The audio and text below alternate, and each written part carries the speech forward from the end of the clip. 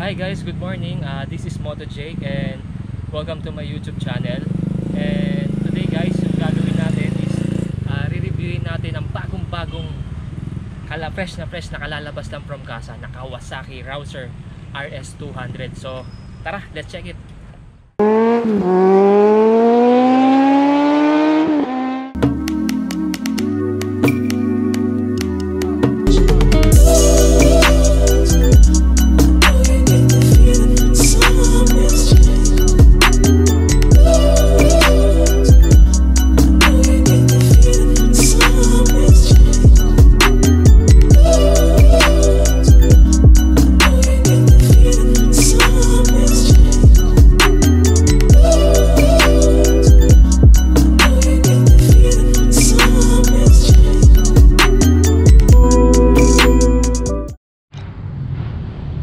Okay guys, ito po yung Kawasaki Rouser RS 200 2020 model. So starts tayo sa headlight nya. So tingnan nyo, twin projector lamp na siya, no? Tapos pag in-start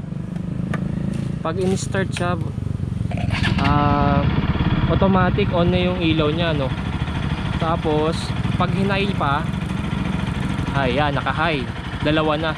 So parang big bike yung datingan nya, kasi pag naka-on siya, pagkaka-start lang, nakabukas yung ilaw niya eh.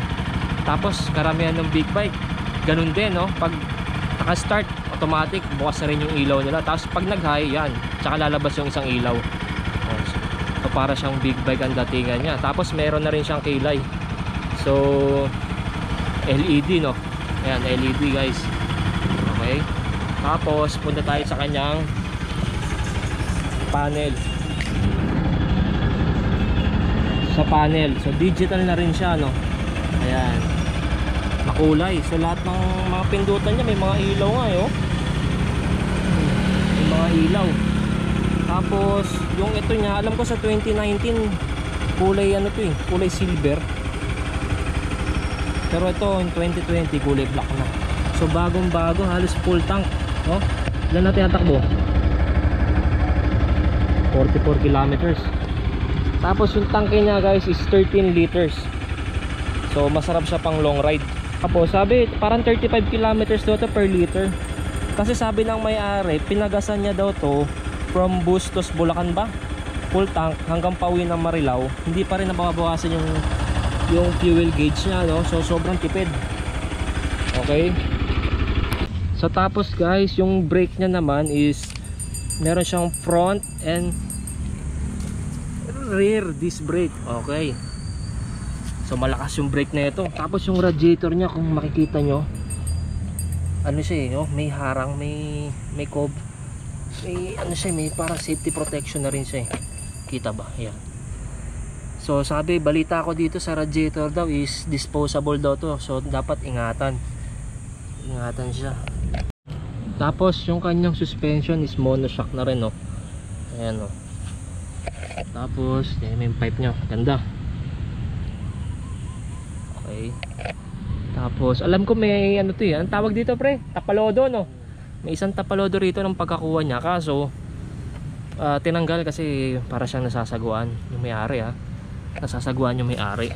Tapos pagdating sa ilaw nya naman, tingnan nyo guys, malakas yung ilaw nya eh. Try mo nga pre. Yan. Tapos guys, ano to eh, yung transmission niya is hanggang 6 na to eh. Oh. Kita ba kita? Yan. Ano siya, primera hanggang 6 ta, no? 1 down, 5 up. Okay. Test ride natin ngayon guys kung ano masasabi ko sa motor na to. Okay.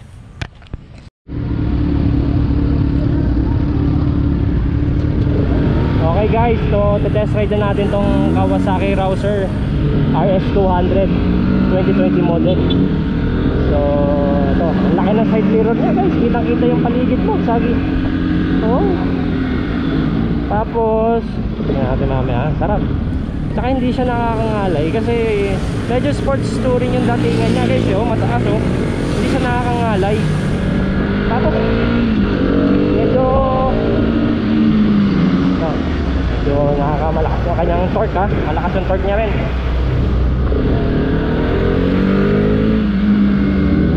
Actually hindi pa nga nabibraking to ito natin guys, traffic lang so short ride na naman tayo. Kung hanggang saan tayo, siguro hanggang may kawayan lang. So sarap yan dali. Sarap niya gamitin guys. Sobrang relax, diba? Sobrang relax talaga. So masarap talaga siya pag malayo ang biyahe. Very comfy. Siyempre gusto natin mag-libre. Komportable tayo, diba?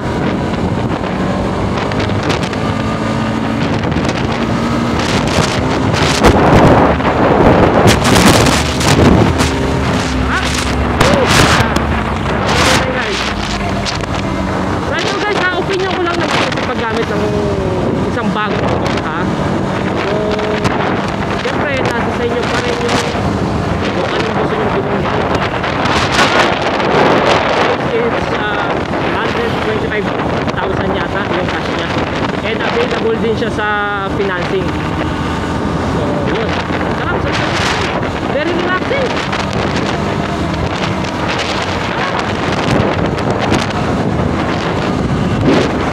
Yung tropa ko na ginamit si Sus, tuwan-tuwa siya baka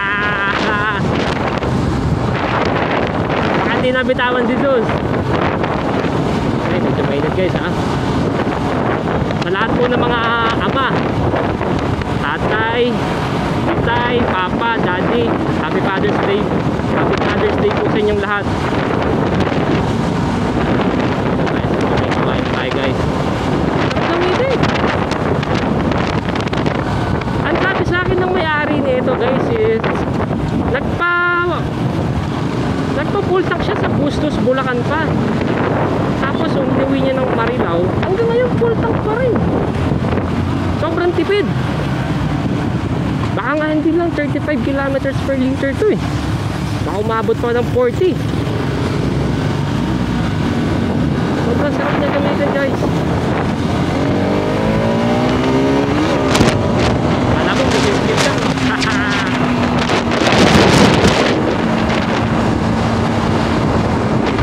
Guys, nagpunta tayo.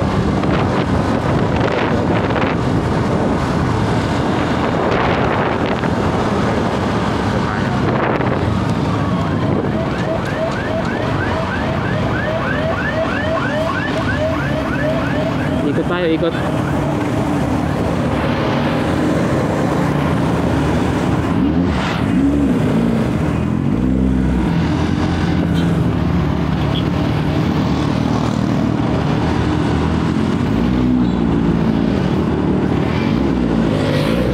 Guys,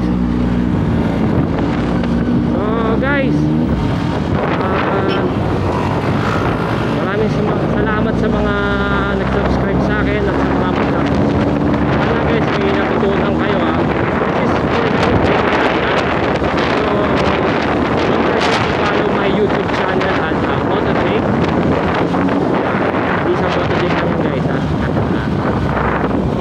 Tapos guys, abangan nyo yung susunod ko na vlog. Baka R15, yung R15 na meron tayong kaibigan na kakakuha niya lang ng R15 bagong bago. So i-reviewin din natin yung guys. So maraming salamat sa nagpahiram ng motor na to, si Michael Fernandez. Shoutout sa'yo. Maraming Ronnie Nacionales, shoutout din sa'yo. Thank you sa pag-vlog. Okay guys, maraming salamat and ride safe sa lahat.